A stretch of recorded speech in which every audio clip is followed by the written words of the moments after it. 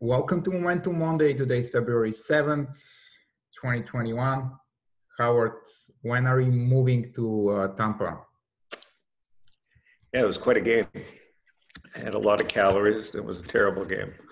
The markets are a little more exciting than NFL football. So let's get right to it. What are you seeing?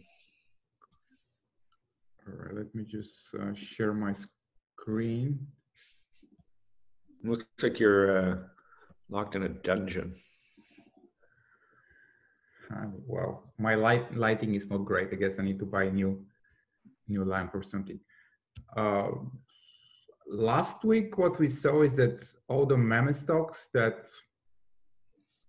went to the moon the previous week, they basically crashed, and then the rest of the market bounced. Mm-hmm. So last week was a mirror image of the previous week, in a way. Mm-hmm. We definitely saw a substantial bounce in so many momentum stocks. I saw so many 20 to 30% bounces in a week. So that pullback to the 20 to the 50-day moving average in main indices, the S&P, the Nasdaq 100. Yeah. I mean, ended up just another great deep buying opportunity. All of them back to new all-time highs. And this time they're not just led by the usual clean energy stocks, but there are other themes that are starting to show up. Obviously, small caps are still super strong as interest rates are spiking. Financials are strong, but at the same time, we also see inflation plays like home builders, residential constructions. They're starting to wake up and break out, which is normal, as you know. You see what's going on around the world, not only in the U.S. There's such demand for homes. Yeah. So it's only natural to see home builders break out. What else? Marijuana stocks, cannabis stocks, super strong again. Another strong. Love when you say marijuana. Last week I was a little bit worried. I said I was going to take the week off and watch, just to see how this GME. Wow, that's a good looking chart right there. What is that? The effing. The previous one was the MJ, not the one of the many cannabis ETFs. They're like 6 or 7 at this point. That GameStop thing. I mean, that's what I was worried about with that carryover, with the crash of it. I knew it would crash. I mean, it was so dumb. Hold the line may be the dumbest thing to tell young traders. They're playing a game of financial chicken and lulling their newbies to play a game, the dumbest game to play in the markets when everybody's a pirate. So can we zoom in on that? Oh, this is the daily. I mean, I can open the whatever time frame you want. Awesome. So here's the thing. 60 minutes. Here's the thing. And what the hell are people thinking? There's, like I was saying, there's so many great companies, but just when you hear, if you're getting your ideas from the internet is one thing, but when you have a chant like hold the line in an era when the last thing you should be doing is having groupthink around a stock. So this will go down as another great lesson for people. Is while you were distracted, including myself, I got worried that this would carry over into the market, and guess what? Now we see this week with the FANGs breaking out Google, that maybe the market's just continues to be stronger than most people think. I think I was talking to Ram, who runs a crossover fund, a really smart guy. I've had him on my podcast. But if we go back to Google, and I guess Microsoft, but Google, because I don't know Microsoft. If you think about the economy opening up, Google is the most diversified, I think, of the FANGs connected to the internet. So Facebook has its own internet, but as people leave their homes, and as economy needs to start spending money on ads to get customers into their stores, I think we're seeing you know, Google and Apple probably having the best opportunity to have a great year, you know, and as a top 5 holding and one of my 8 to 80s, I'm happy to see Google finally. What do you think about Jeff Bezos retiring?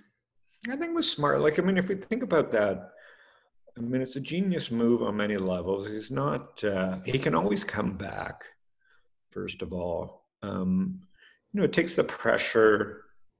I mean, it's no different than me at StockTwits. Rishi's a great CEO, and I get to talk to him and talk about strategy. Bezos, it's been a grind. I think the Washington Post acquisition probably been more headache than good for him. And, you know, it brought the company under the crossfire. And so good on him. Like, I think if you look at the stock, it looks great. I mean, if you had told us, if you had said 2 years ago or in March, if he had made that announcement, the stock wouldn't be at $3,300 probably. So he's leaving while the economy is improving. He's leaving, you know, when the company's doing well. And it's also at a time when everybody's, you know, out to get him. So it'll take some of the pressure off the company. So I think kudos. And maybe Jack will just PCO of a third company at the same time. Maybe, yeah.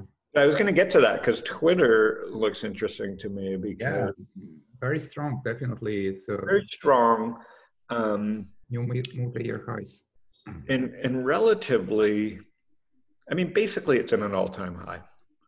I mean, you know, that IPO juice, we are, despite the guffaws of this company, it still has not executed well. They've lost short form video.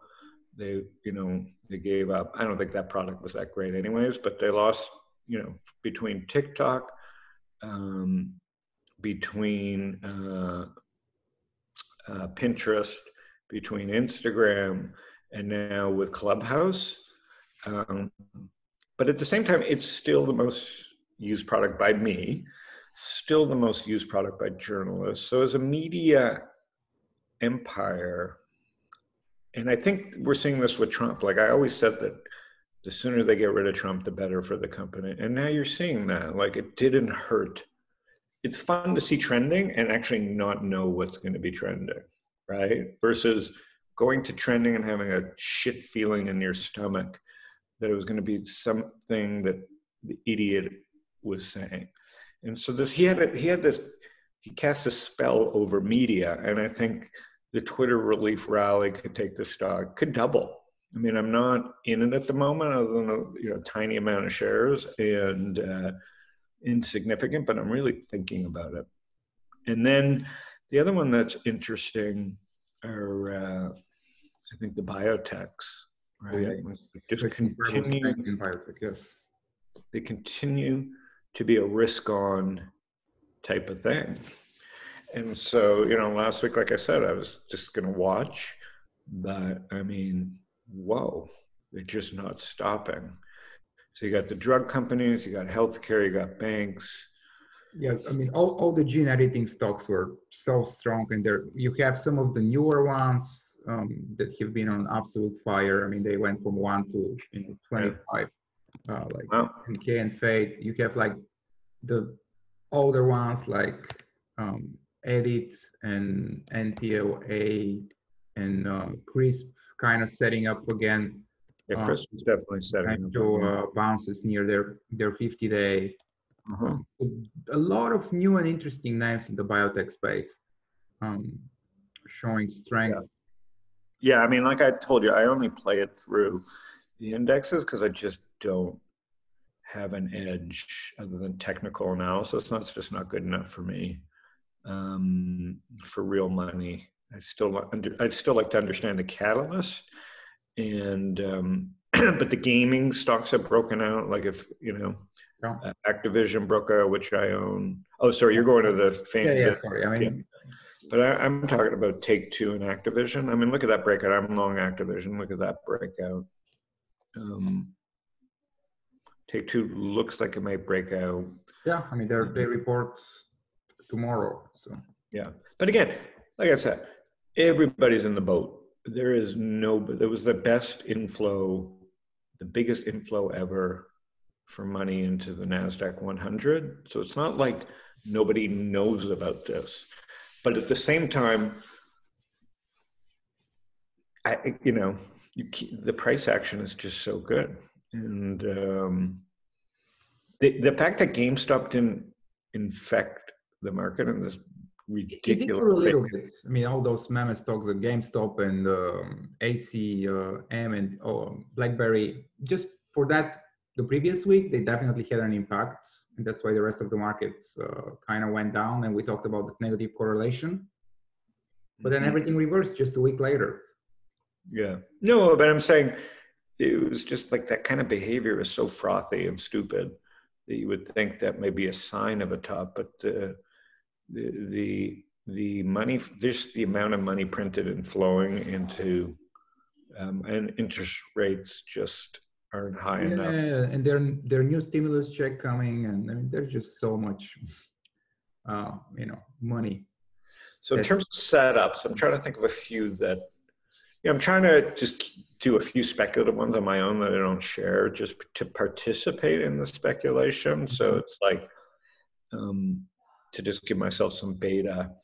But I mean, you got to be a blind fool not to be able to make money here. So I don't want to just yell out names. Anything stand out? Anything stand out to you? I mean, there's so many good setups. As I said, right now, I see good setups in biotech, like CRISP, Edit, and Nutella. Those three that I mentioned are good setups for a bounce. Next week, we see a lot of strength in financials because of the spike in interest rates. And I think, for example, something like... It's had a great year. Like Rocket Mortgage, recent IPO, reasonably valued, super highly shorted, like 35% of the float or something is short. So something for a swing. We might see a bounce. I mean, look at their growth. It's just incredible. And hot space as well.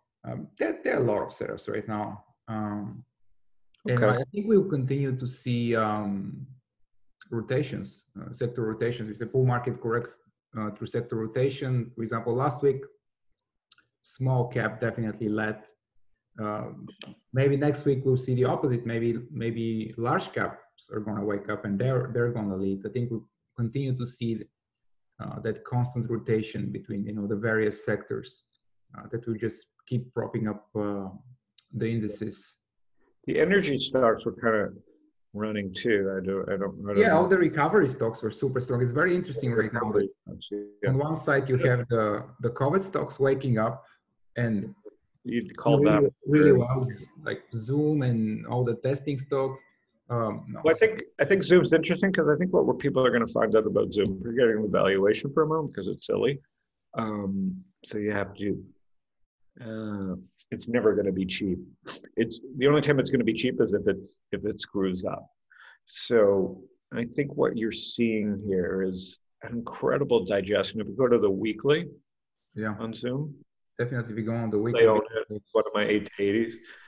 And if you look at the incredible surge through COVID, almost a 10-bagger, for it to just digest that very well and keep a relative strength 92 at that valuation, pretty interesting. And what I found from talking to my friends at SPACs and learning from my own SPAC is that billions and billions, maybe 100 billion will be raised over Zoom. So forgetting schools, because people are going to go back to school, period, end of story. Kids need to be in school.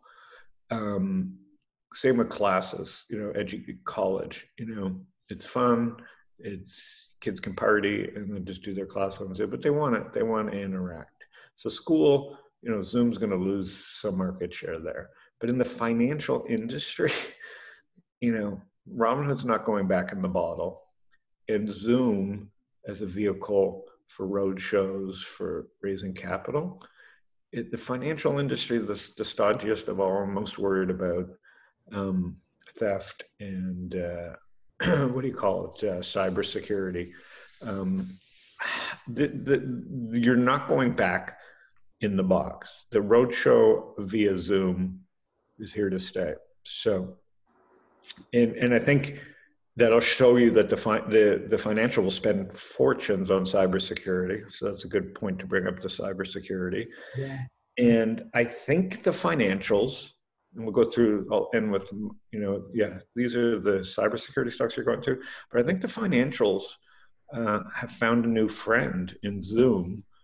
And it's a very streamlined and efficient way to raise capital, especially with social networks and instant feedback loops and so much capital out there. The efficiency of a roadshow. So I think what you may see, Ivan, is the airlines, some of these industries that you thought, like Boeing's lagging all the other bounce backs. The airlines are lagging, even though the recovery in energy and you're seeing recovery in housing. I think the airlines are the ones long term where, yes, of course, I'm going to want to travel for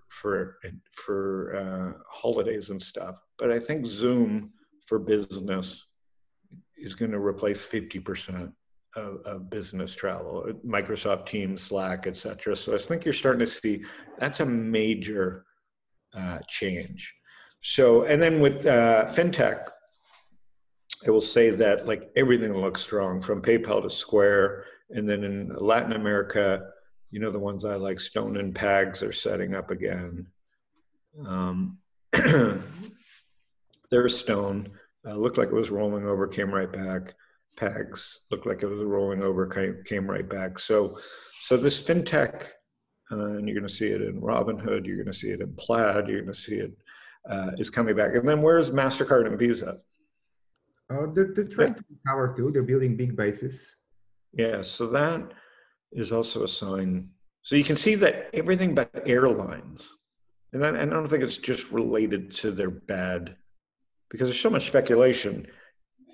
It's really the only industry that just is not bouncing. Even they're starting to act better. I mean, last week was better. Better.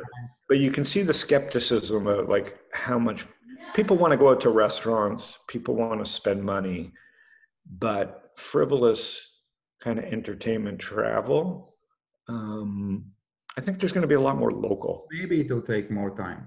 Yeah, I think it'll just take more time. Anyway, so that's, the Zoom thing is I found somewhat interesting. And then obviously the fintechs and the biotechs. So if it has tech in it, I think that's still the way to play it. All right. Have a great week, my man. All right, Howard, you too. See you, everybody.